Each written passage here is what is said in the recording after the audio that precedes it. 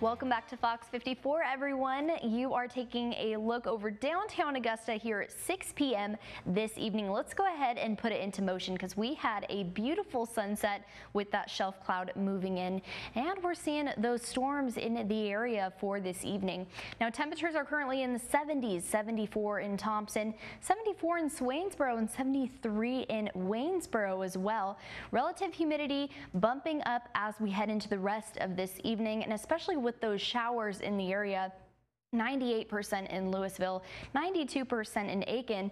Looks like Evans is going to be our driest area at 81% right now. Now, current Doppler radar, we're taking it over to Washington, Thompson, and Sparta. We're seeing lots of thunderstorms and lots of heavy rain in that area.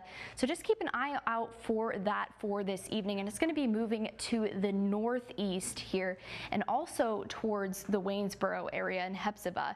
So they're also seeing that right now, and it's also moving out of the area, but it looks like we're going to have scattered thunderstorms throughout the rest of this evening as well.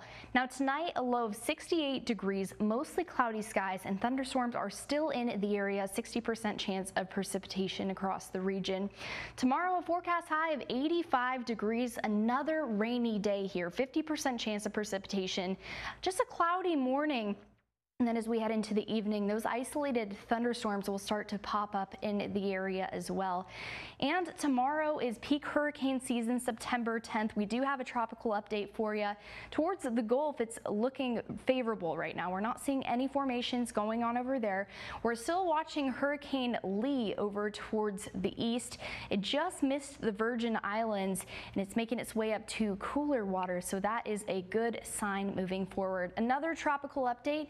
We got Tropical Storm Margot making its way to the west. This is one we're going to want to keep monitoring, but projections are showing it to move to the north and become into a hurricane. So we're going to really watch this one as it turns into a hurricane by Monday.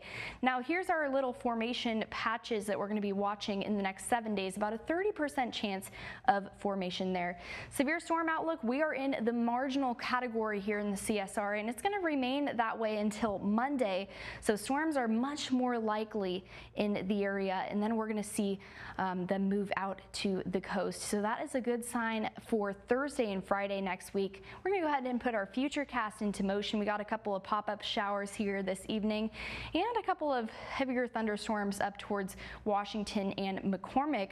Now as we head into tomorrow, we're going to be seeing just a cloudy morning here in the CSRA. Then as we head into the evening, that's when those pop-up showers start to come back into the area. You can see them start to trickle into the region. Rainfall outlook is looking good right now. We're not expecting too much rainfall here in the next 7 days. Sunday is going to be our heaviest chance of rain, but moving into Wednesday, that's going to be our last day that we're going to be seeing lots of rain. Thursday, Friday, and Saturday, very low rain chances here. So that's going to be more fall-like conditions moving forward. 10% chance of precipitation Thursday through Saturday. These are going to be our fall-like temperatures in the 80s. Now go ahead and take a look at Sunday and Monday. These are going to be our thunderstorm days, and then it turns into rain showers for Tuesday and Wednesday, and just it looks like all of the temperatures are starting to drop as we move into this season. So here's a full look at your 7-day forecast, and we'll see you tomorrow here at 10.